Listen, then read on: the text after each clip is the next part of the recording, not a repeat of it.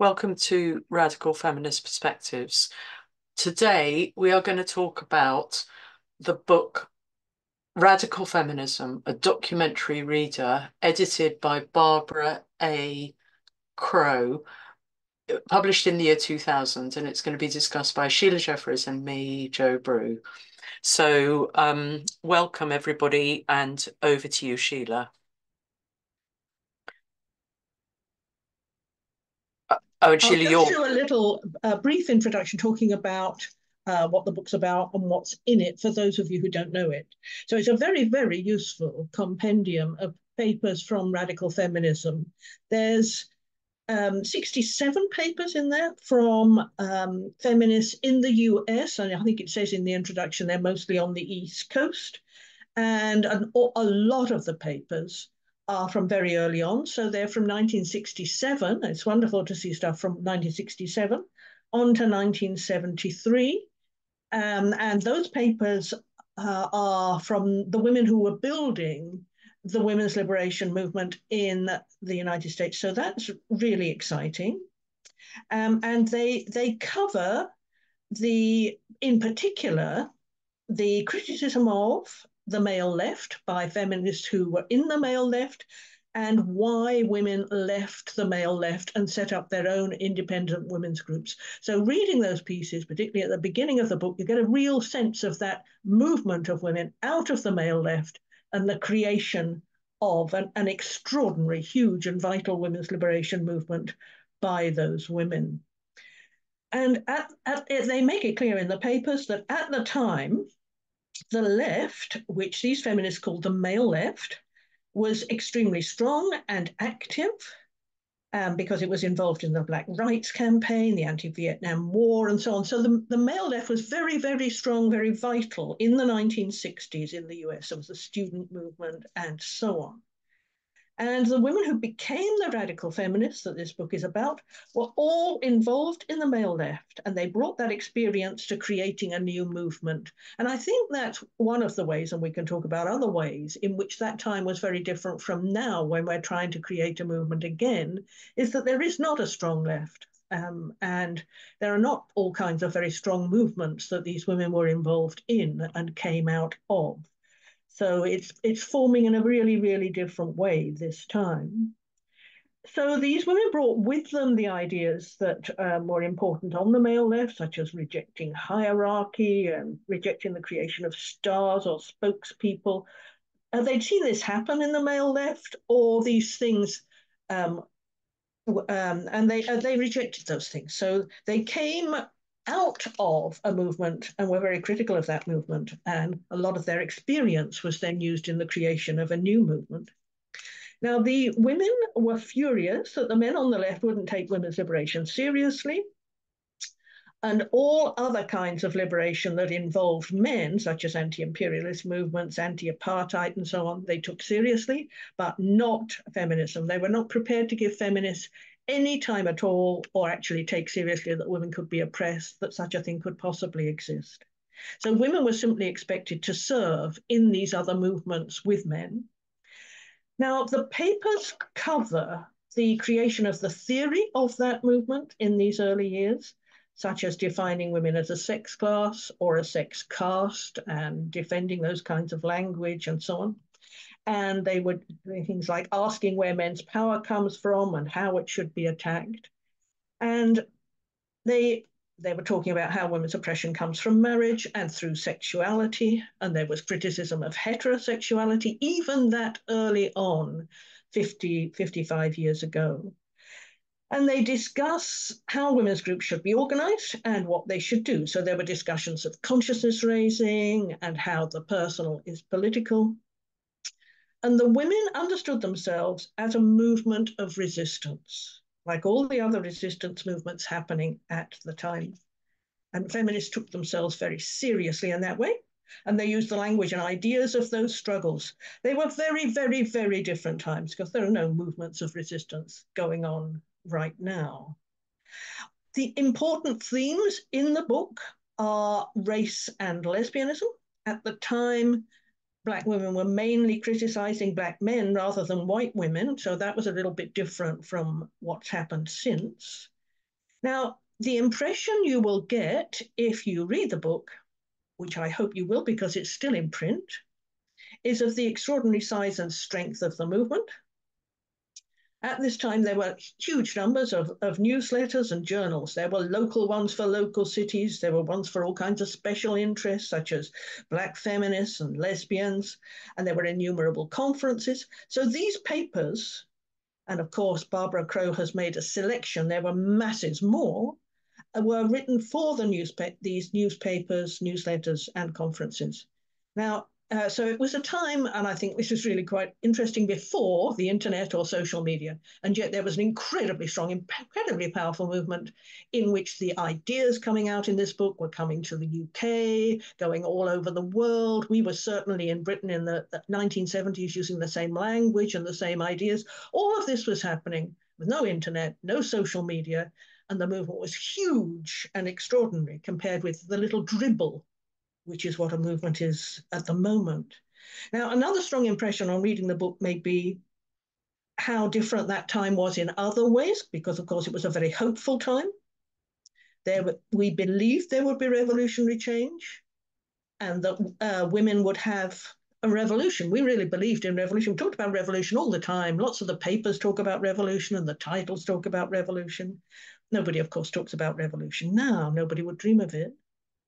At the time, at this time now, the far right is rising around the world, and it's the opposite of a revolutionary time.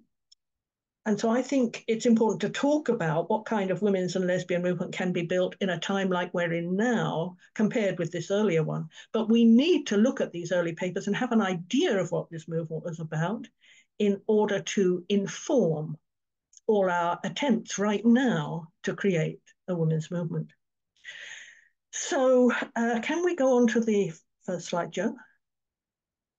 So I had to make a choice because there's lots of very, very important papers in this book, many of which I knew because they came over here to the UK and they were put out in pamphlets. And as I said, they were well known.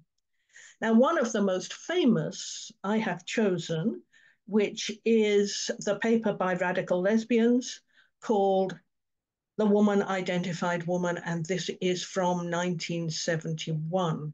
And radical lesbian groups were being set up that early. I mean, this is something else that was, of course, extraordinarily important to that previous movement, lesbian feminism. There's not really anything much like that now. But radical lesbian groups were being set up all over the US. And this is a paper stating their ideas about feminism. There was a lot of hostility within the movement to lesbians from heterosexual feminists who felt that they were dominating and so on and so on. So it was important for the radical lesbians as the beginnings of in creating the beginnings of lesbian feminism to actually do some defining and talk about lesbianism in the women's liberation movement. And so they came out with this very good, nice, clear definition of lesbianism as a political category. So they say, what is a lesbian?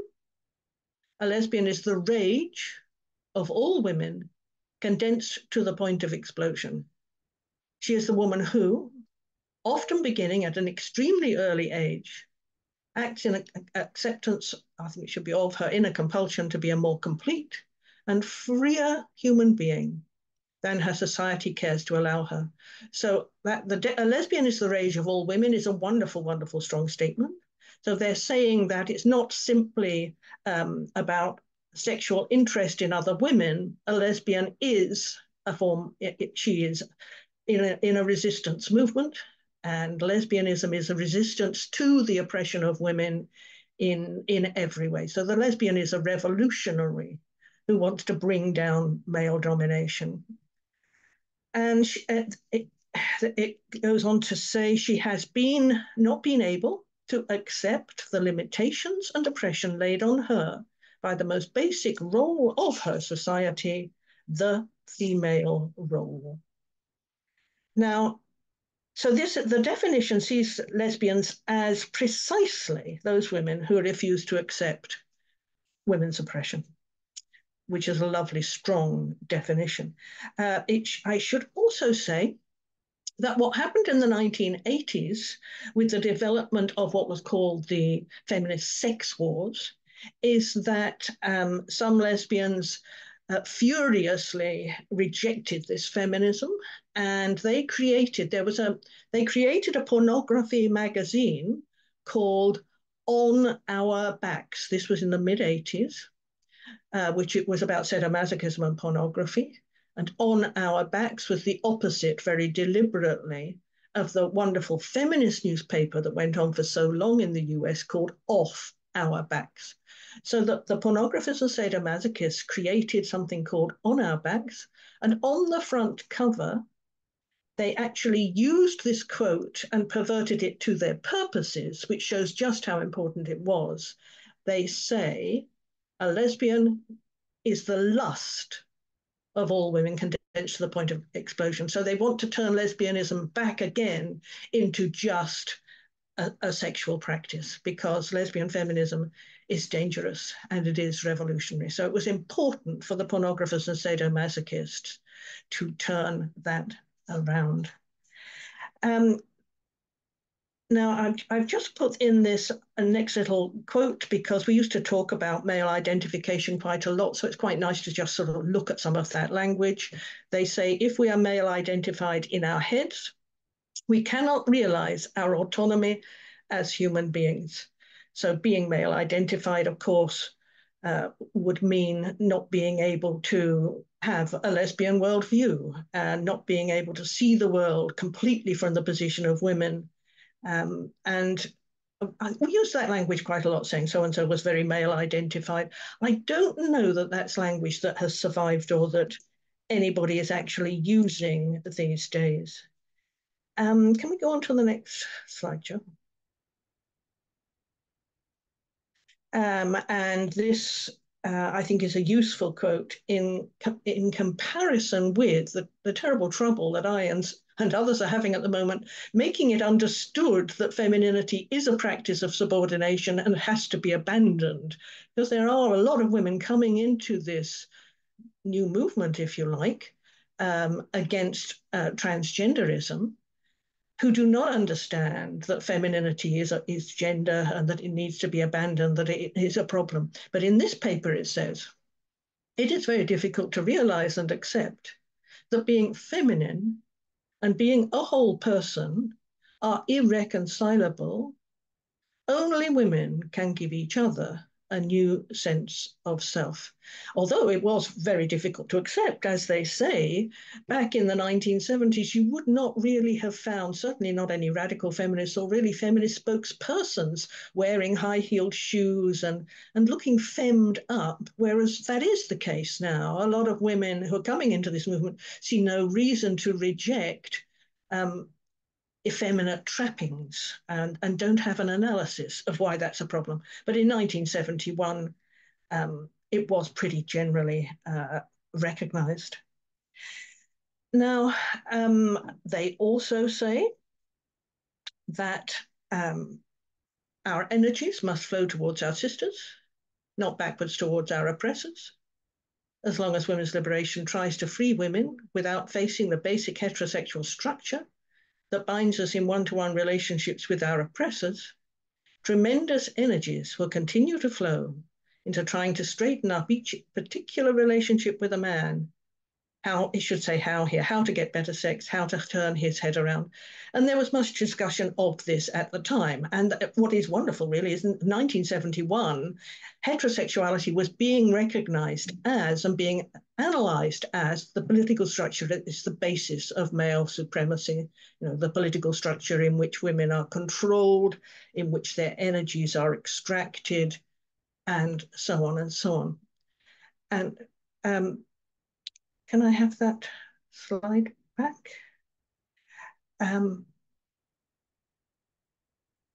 I can remember back in 1977, when I became a lesbian myself, that this sort of thing was being said to me. Somebody in the UK, or obviously quite a lot of women, in fact, was saying that what was the point carrying on being heterosexual because men were the oppressors? What was the point of putting your best energies, your very best energies, your loving energies into the oppressor rather than into the solution? And of course, lesbians and women were the solution. So this kind of language and these kind of ideas were very, very general in the 1970s. And this idea that the answer was not to change your individual man, but we needed a revolution. And part of that revolution was simply leaving them, was very well understood in the 1970s, because otherwise each individual woman has to try and persuade the man there is such a thing as a clitoris and she might like an orgasm. She has to persuade him that he should fill the dishwasher and so on. She's struggling all the time. And she might end up, if the man chooses to allow this to happen, with a man who's reasonably well trained after a few years. But that is just one man. And he may go on to another man and choose not to, or another woman and choose not to be so well trained and so on. Somebody's asking, did lots of women leave their men? Oh, yes, thousands and thousands and thousands and thousands. The women writing these papers will mostly have chosen to have done so rather than have becoming lesbians before the movement, although some will have become lesbians before the movement. So yes, obviously changing men one by one is not going to change the class of men. You know, trying to stop him using pornography, trying to do all of the things that women struggle to do with individual men is not going to create a revolution. So the other thing that they said, which is useful, is it's the primacy of women relating to women, of women creating a new consciousness of and with each other, which is at the heart of women's liberation and the basis for the cultural revolution. We see ourselves as prime, whereas women in relation to men must obviously see the individual men they're with as prime, because otherwise why would they spend their lives with those people, loving them and in the same bed as them and so on? So they would have to see the men as prime. If you're in heterosexuality, it's very difficult to imagine how that would not be the case. Can you do the next slide, Joe?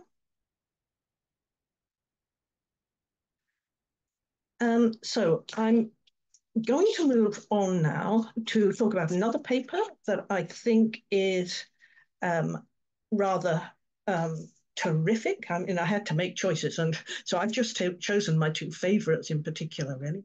This is the Fourth World Manifesto, and of course, you can tell from the title that it actually relates to the concerns of the male left at the time and the fact that we believed we were in a revolution, we were putting out manifestos, there were resistance movements happening all over, and women were absolutely seen on the male left as having nothing to do with resistance, with revolution, and so on.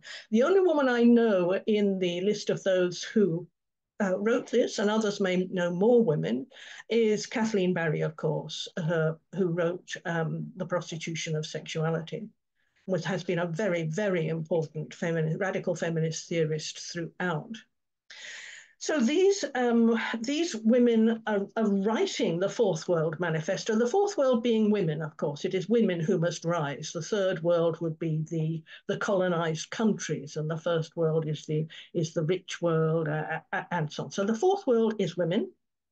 And women are never described in this way. We don't hear people talk about the Fourth World because, you know, the dominant form of feminism is liberalism. You know, you just need a few more women on boards. Revolution?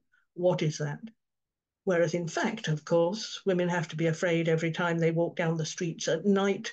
Women may be subject to strangulation in their beds. I mean, what is done to women, the situation in which women live is extraordinary. But to talk about us as a fourth world that needs liberation and needs a revolution, that doesn't really happen now. That's not really the way things are said. We only have liberal feminism. So these women who've left the male left and are critical say, we find it self-evident that women are a colonized group who have never, anywhere, been allowed self-determination. And of course, that is true. I mean, to one extent or another, I mean, in some countries, of course, women are not allowed out without men, must be covered, and so on. But in all countries in the world, women suffer very, very serious restrictions, like not being able to walk safely down the street. Therefore, all women who fight against their own oppression, colonized status, as females under male domination are anti-imperialist by definition. Although, of course, the men on the male left could not understand that. How could women be anti-imperialist? Because there is no imperialism over women. And it should be, I should mention, of course, that my last book was called Penile Imperialism. So I have always used the concept of imperialism and always will do that. They say, we have worked out a deeper analysis of the emotional, psychological, and social assumptions underlying the attitude that women's liberation is less important than black liberation, anti-imperialism, anti-capitalism, etc. And of course, that is still true. I mean, if we just think about the hate crime legislation that's been passed in Scotland, women aren't even in there. They're not going to have sex, biological sex, and women in their hate crime legislation, although they do say, wait, girls, at some point in the future, a few years' time, we may do that. So women's liberation and the oppression of women is hugely, hugely less important, barely important at all on the political.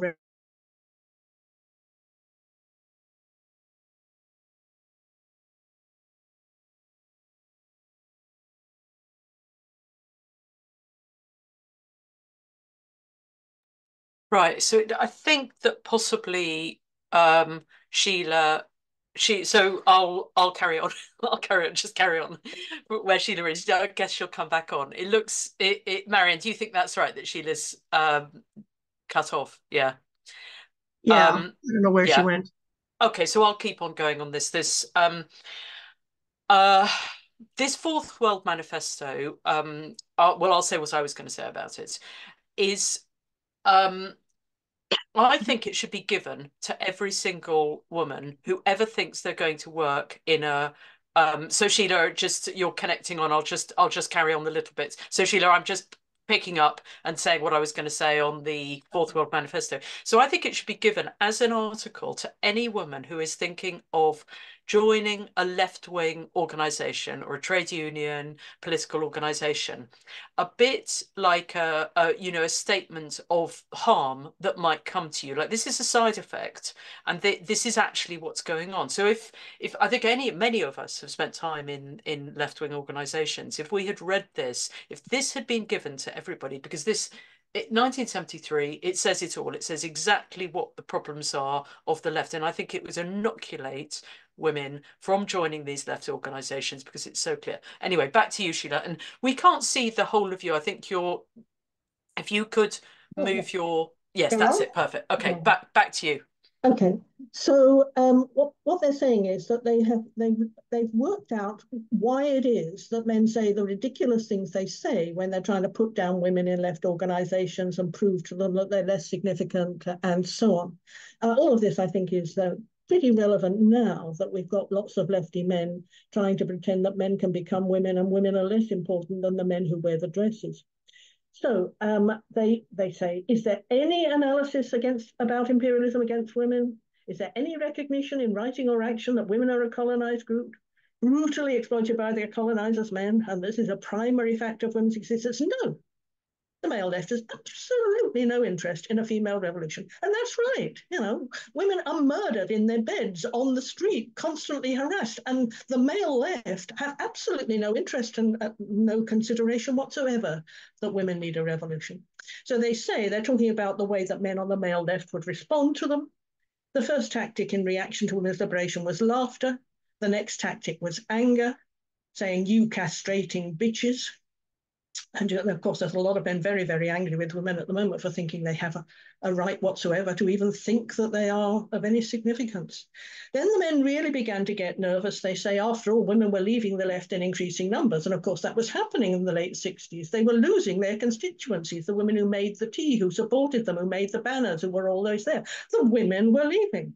And the men began to play guilt games. So what makes you think you're oppressed, you white middle-class chick? And in the paper, they go through all of this, what they mean when they say white, what they mean when they say middle class, what they mean when they say chick, and so on. And of course, I'm sure extremely similar things are still said.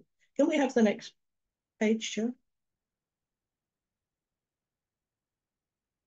Okay, one of the things that I find interesting in the paper is they talk about female culture, because the anti-imperialists recognize that the imperialists destroy the culture of the groups that they want to control, and that's very, very important in controlling them.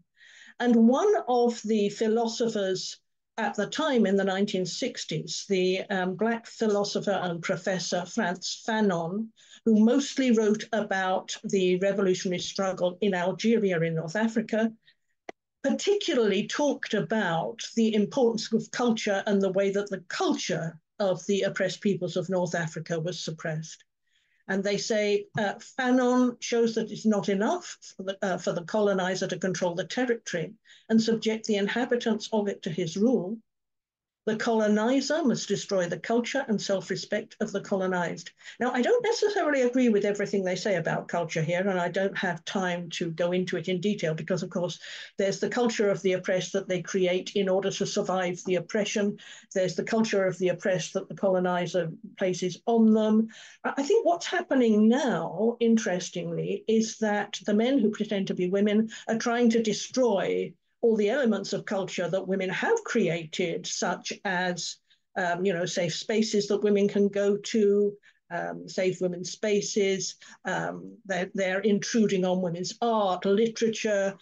They're really doing a fairly thorough job of trying to destroy any possibility of culture of women at this moment. And so I think that the whole issue of what is women's culture, and of course, we created a huge culture as a movement, a huge culture. We created a literature, a theatre, a music. All of that has pretty much been suppressed and eliminated.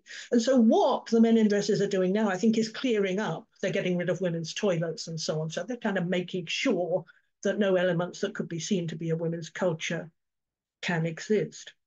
And the last thing I want to talk about is there are several very important pieces on Black feminism and the creation of Black feminism, because Black feminism was being created at the same time as lesbian feminism and so on. And so I just thought I'd just give an example from one. This is Frances Beale's Double Jeopardy to be Black and Female.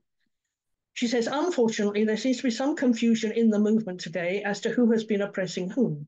Since the advent of Black power, the Black male has exerted a more prominent role in our struggle for justice in this country. When it comes to women, he seems to take his guidelines from the pages of the Ladies' Home Journal. So the male left, the Black male left, was the Black Power movement at the time, in which many Black feminists wrote, particularly Michelle Wallace, for instance, in her wonderful 1979 book, Black Macho and the Myth of the Superwoman. But there was a lot of criticism of the sexual role, the sexual position of woman being prone and so on, that the Black Power leaders were talking about. And so women were furious about that as they came out into a feminist movement. They said certain Black men are maintaining that they have been castrated by society, but that Black women somehow escaped this persecution and even contributed to this emasculation. The Black woman in America can justly be seen as the slave of a slave. And in fact, Michelle Wallace talks about that in her Myth of the Superwoman paper, which is half of her book, that Black women are seen as castrating Black men. Black women are the problem, not oppressed, not even doubly oppressed, but actually the problem for Black men. Okay, I think that's all that I'm going to talk about in relation to those papers for the moment. Over to you, Jo. Right. So I would just say before we move on to the next article, this the Fourth World Manifesto is definitely worth reading. Everybody should read it, in my mind. I think that one of the things that comes out is that it's very important for patriarchy and all the institutions which they outline in the Fourth World Manifesto to make sure that we do not have a class consciousness and we do not know this. So a lot of time is spent creating divisions between women, and but those are then hidden and covered up by the non-teaching of articles like this. And in my mind, I mean, we've talked about this before. It's a sort of a paid job. You get a position in a professional position in patriarchy for doing the work of getting rid of class consciousness or caste consciousness by women. So schools do it by talking about sort of left-wing movements, but not talking about women as a class. Academia absolutely does it. So there's this very short time when we had women's studies departments, and then we've got this gender studies. So they would never teach this, the Fourth Wealth Manifesto. It's part of our heritage. It's a development. It's a sort of key text for women if we want to be liberated, is that we should all have read this. And then the media, of course. So it makes me very angry when I was reading this that we have not got this as part of every mother or every woman teaches young people to read this, and it's just been covered up,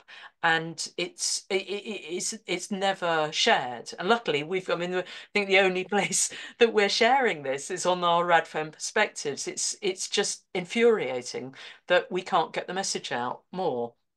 Okay, so and then just, I suppose, going back to Sheila, you were saying that we are now having this, they're trying to clear up with the transgenderism, they're trying to clear up the women's spaces.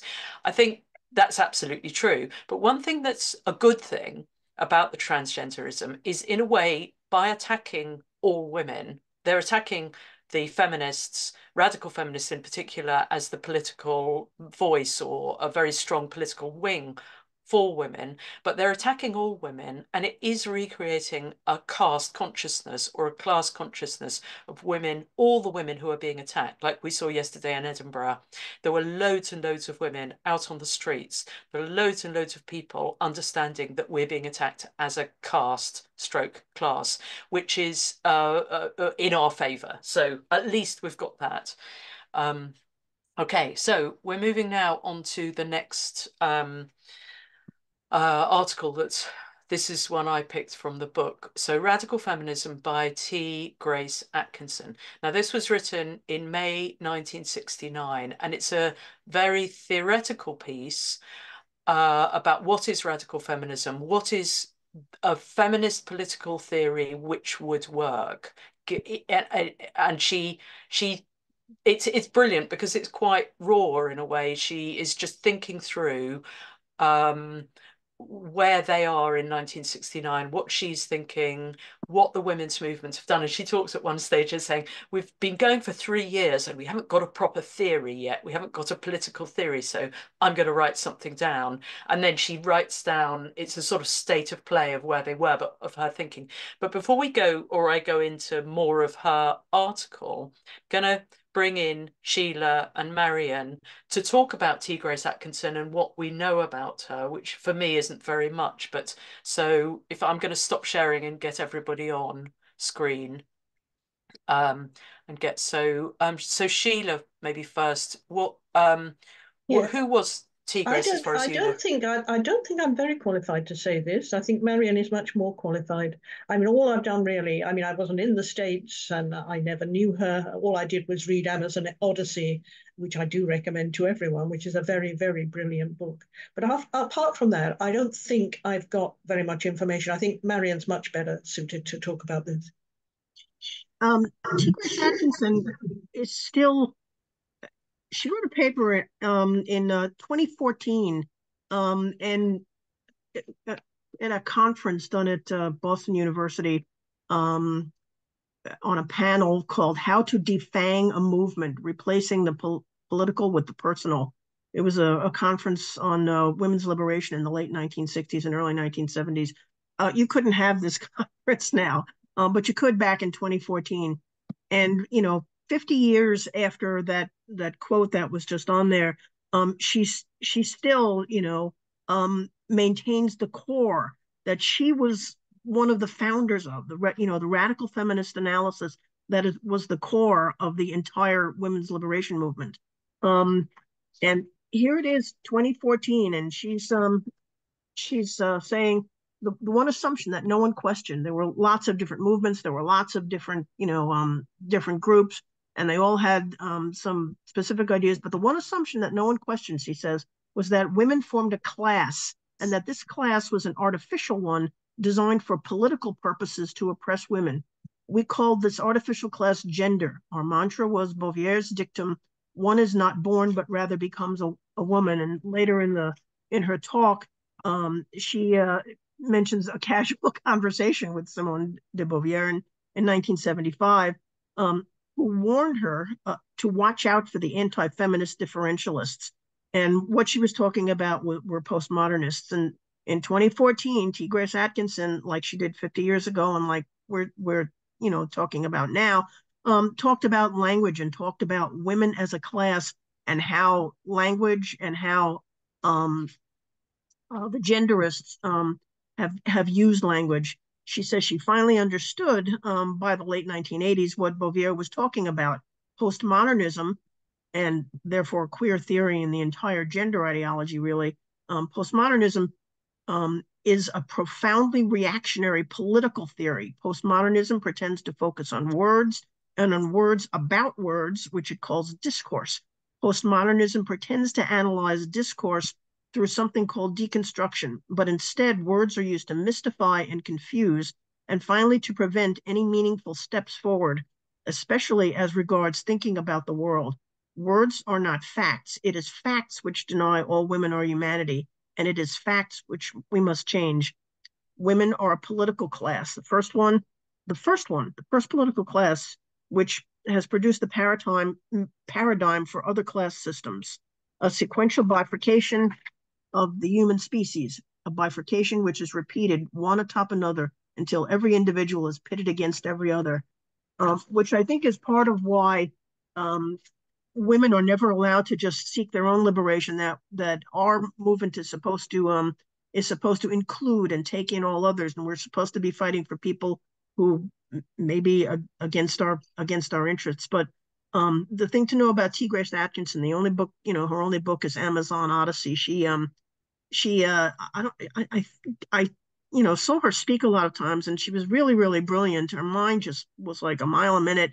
I don't know that she liked writing very much, but she was brilliant. And if you read her books, she was saying the same thing 50 years ago that she's saying now, because she invented it, she created it, and she understood better than a lot of other people back then that the difference between the personal and political, and everything we were trying to do as radical feminists was essentially political. I got to hear her speak a few times. I followed her around like a puppy, and got to ask her some questions. And if you can get a hold of that book, it's fantastic. But know that she 50 years later, great paper. She still it was trying to say, look, this is radical feminist analysis. We're a class. We're oppressed as a class.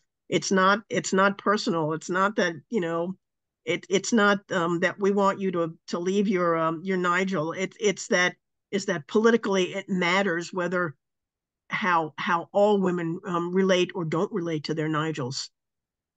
Brilliant. Okay, I'm going to go. That's fantastic. And so we've got a bit of an introduction. I'm going to go back to sharing screen and go onto the article.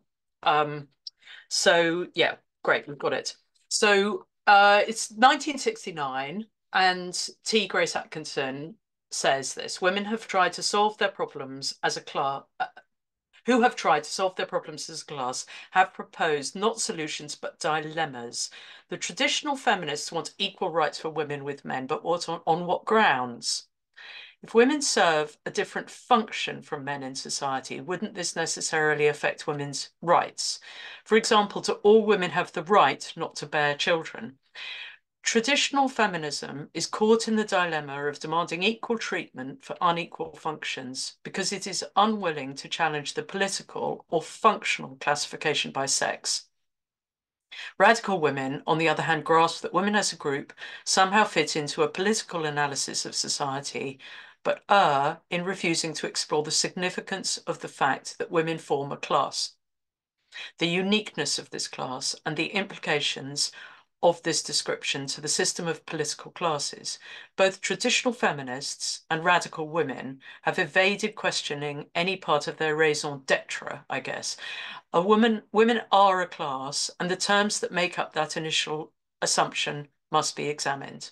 So it's great 1969, she's writing this. And it's just enjoyable seeing her thinking, seeing how she's developing these ideas. So she then goes on to say the feminist dilemma is that it is as women or females that women are persecuted, just as slaves or blacks that slaves were persecuted. It was as slaves or blacks that slaves were persecuted in America. In order to improve their condition, those individuals who are today defined as women must eradicate their own definition. Women must, in a sense, commit suicide, and the journey from womanhood to a society of individuals is hazardous. The feminist dilemma is that we have the most to do and the least to do it with. We must create, as no other group in history has been forced to do so from the very beginning.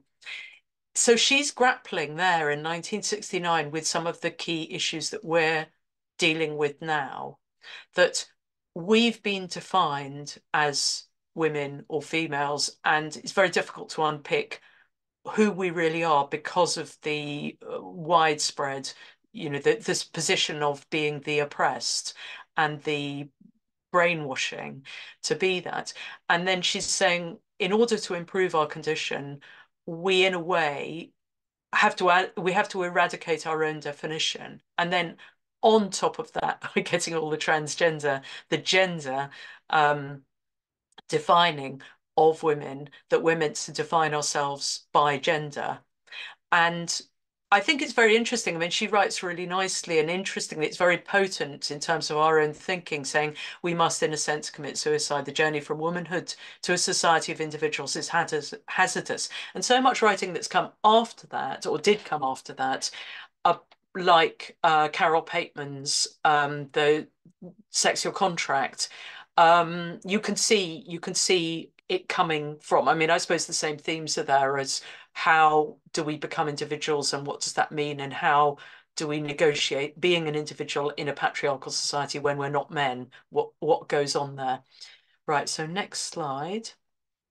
She says, as women begin massing together, they take the first step from being massacred to engaging in the battle, resistance, and hopefully, eventually, to negotiations in the very far future and peace. When any person or group of persons or a group of persons being mistreated, or to continue our metaphor, is being attacked, there's a succession of responses. Depending on the severity of the attack, short of an attack on life, the victim determines how much damage was done, what it was done with.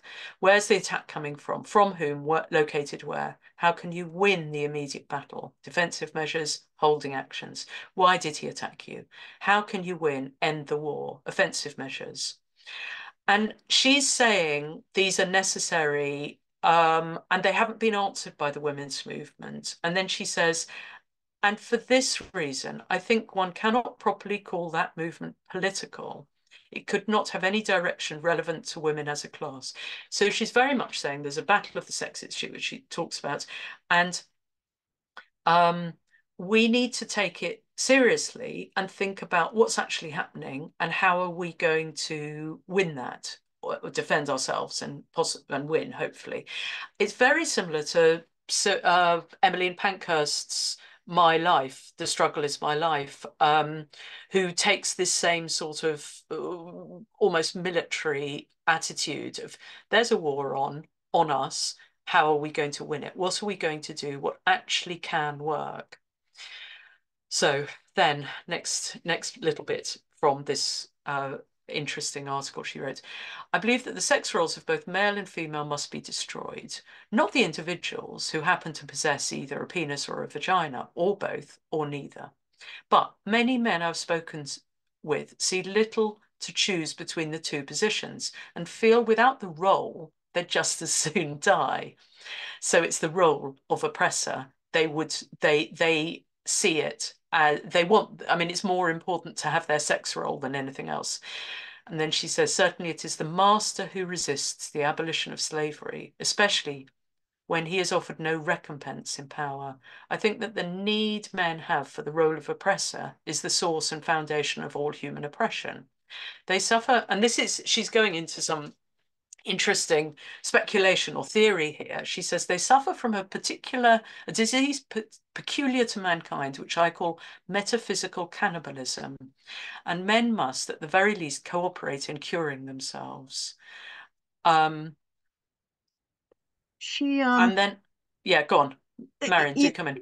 there was a question in the chat about a sustainable feminist consciousness, and this quote actually addresses it. She said something once, and I don't know if she wrote it or I just heard her say it, that what we call male socialization, it's like, how do we end it? Can we educate men? Why should it end? Men get this. They're very political about it. A political system, they get what they want. Why should men want to teach their sons differently? Why should men teach their fellow men differently? Why should they? They get what they want out of what we call male socialization and gender roles. They want from women, they want sexual services and emotional labor. And it all everything can be really put into those. And so I remember her saying, it's like, why should they why should they want to end it? They get what they want out of it, and it's political. For them, it's completely political. For women, it's like it's flipped. But if I embrace this political system and rebel against it, and you hear the phrase abandon men, or just be separatist. Women still want personal things out of it, and it's not sustainable for women because many women still want personal things out of it instead of changing our status as a political class.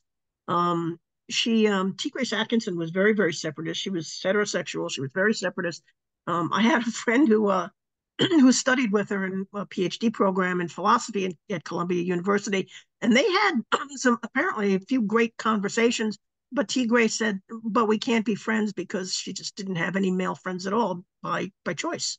I mean, it was a political choice. So, and I think that addresses part of why feminist sustainability is so difficult to come by.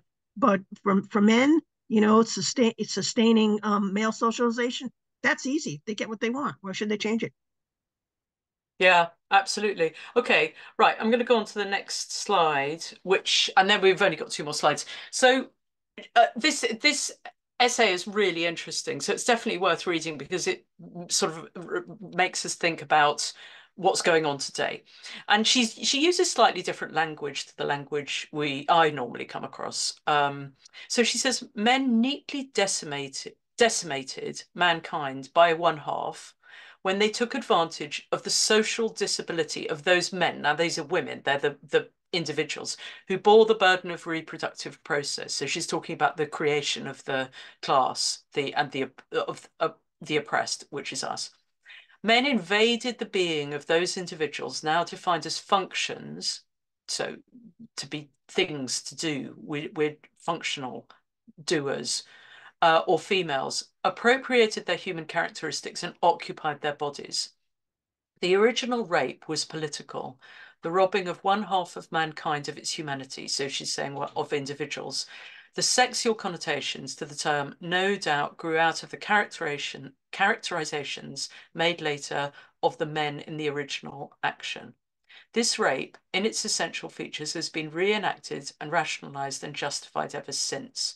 So she's saying this political rape of women is linked up to the physical, making us into breeders, functions, but it's been reenacted ever since. Firstly, those men called women have been anchored to their position as victim by men devising numerous direct variations on women's capture, consolidating women's imprisonment. Secondly, men have devised indirect variations on the original crime via the principle of oppression against other men. But all these variations, what we call class systems and their supportive institutions, are motivated by man's nature, and all political change will result in nothing but other variations on metaphysical cannibalism, rape, until we find a human and equitable alternative. And then she says the male-female distinction was the beginning of the role system, wherein some persons function for others, and the primary distinction should properly be referred to as the oppressor, male, oppressed female distinction, the first political distinction. We were the first political class in the beginning of the class system. Then the final slide. Again, I mean, there's some really interesting, so in this final bit, there's some interesting ideas. The combination of his power, her self-hatred, and the hope of a life that is self-justifying, the goal of all living creatures, results in a yearning for her stolen life, herself. That is the delusion and poignancy of love. I mean, in this bit where she's saying that it's quite before Mary Daly, or sort of some of this, you can sort of see some of the ideas that Mary Daly writes, and it's interesting that this was 1969. And love is the natural response of the victim to the rapist.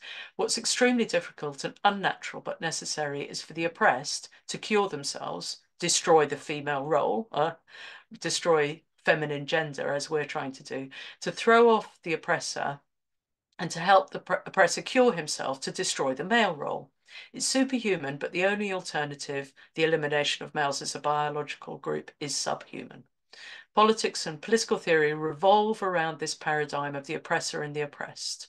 The theory and practices can be divided into two parts: those institutions which directly reinforce the paradigm case of oppression, and those which reinforce the principle later extrapolated from this model. And we're seeing that now, that pretty much all the institutions in society, all the professions, are directly reinforcing the paradigm of patriarchal oppression against women. And most of the people involved in our struggle against transgender identity ideology are befuddled by the whole of this. They're surprised and don't understand what's going on. Our beloved National Health Service, our lovely teaching profession, our media, our BBC, they don't get it because they don't see that those professions are reinforcing the principle, and the trade unions, as we know. Then just the last thing, there's a nice little quote here: feminism is the theory, lesbianism is the practice. And then one point here is that in 2013, Atkinson, along with Carol Hanisch, Kathy Scarborough, Kathy Sarah Child, initiated Forbidden Discourse, the silencing of feminist criticism of gender, which they described as an open statement from 48 radical feminists from 7 countries. And that was basically a statement. It's quite a short statement of about 2 pages, and which talks about the theoretical problems, the attack by transgender ideology on women's rights.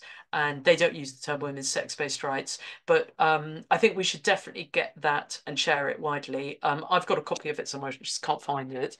But that's had these 48 radical feminists, and when we were creating the Declaration on Women's Sex-Based Rights, which I must say my role was mostly buying chocolate and making Sheila and Maureen turn up, and Heather, or persuading them to. We had that, somebody sent us that and said, this is an important precursor, but it was, it's quite limited in what they said, but very good, very brilliant statement. Okay, so let's get Sheila and Marion back on to just discuss the last couple of minutes.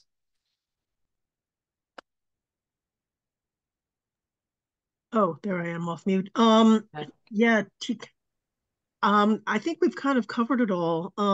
T. Grace Atkinson, really seminal, one of the women who created radical feminist analysis. And I want to reiterate again, women embracing the personal over the political. We tell men who say, I have to, incels, we tell them, I have to have sex. I can't live without it. I need to have sex, and we tell them, no, you won't die. You can live without sex. You won't die.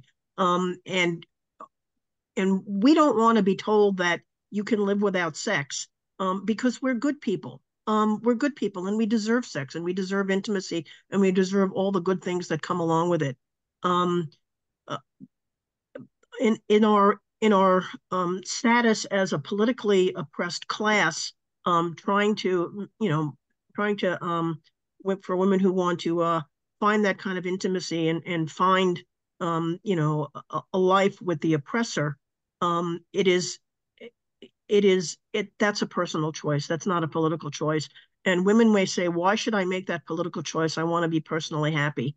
I don't, one of the things T. Grace Atkinson was saying, and one of the things that was really fundamental to the concept of us as an oppressed class is that it is a priori, axiomatic, that an oppressor, a slave, cannot be happy in a personal relationship, sexual intimate relationship with her oppressor, and the fact and that you can live without sex, and it has nothing to do with whether or not you deserve sex or not, or whether you deserve a relationship or not. Incels, probably don't deserve it, and women do. But it's got whether or not you can live with it and be happy without it has nothing to do with whether you deserve it or not. Um, I am very, very wary, especially as a lesbian, of telling straight women that you're kind of, I don't want to say doomed, but that it's very, very hard to find what women want interpersonally, because of our political status. And I'm that gonna I'm that gonna was one butt in thing now we because knew.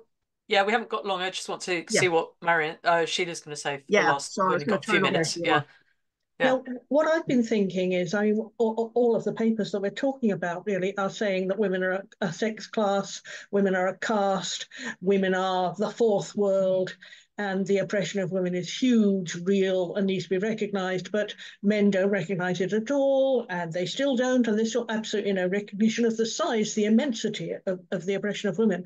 I think that what's different about the oppression of women compared with the oppression of all different groups of men, which is recognised because they're human beings and they're recognized, is that it's seen as natural. It is actually seen as nature. And it's so clear that this is seen as nature because, as I mentioned during this webinar, there are still many feminists themselves who consider themselves feminists, who actually think that high-heeled shoes, long hair, makeup, all those sorts of things are somehow good, fine, not political, and so on. They're seen as natural. So even the vast majority of women themselves have accepted that the oppression of women, being marked out as a sex class for oppression, is natural. And there's no other way to explain why it cannot be seen. The oppression of women cannot be seen. It is nature and it cannot be seen. And I would add to that a choice because there's such a strong connection. People say, I choose. It's nothing to do with oppression. I just choose my gendered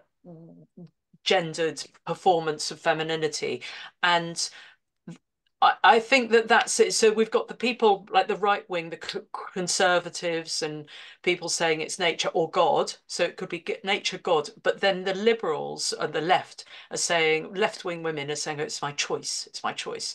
And that's just as bad. It's just as unhelpful because it's choosing your oppression or choosing our oppression. I have Right, we're nothing all to add. really we're very upset about this. Well, let's call it a day then. Next week we've got The Transsexual Empire by Janice Raymond. It's going to be discussed by Leah Keith and Marion Rotiliano. What is so fantastic and just unbelievable is that every time we think, what are we going to do next? We find another treasure trove of feminist writing, radical feminist writing. And this book, if anybody can get it, Radical Feminism, I can't show it to you, but is it? There we are. Well, anyway, it's called Radical Feminism, a documentary reader by Barbara A. Crow. Is unbelievable. It's really thick. There's loads in there. It's highly recommended.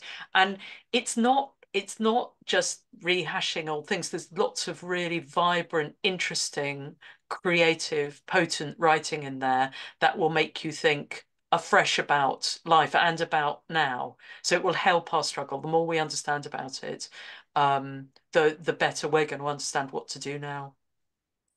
Right. Well, thank you so much, Sheila and Marion. Thanks everybody for being here. And either see you in the breakout rooms or see you next week or soon. Okay. Bye.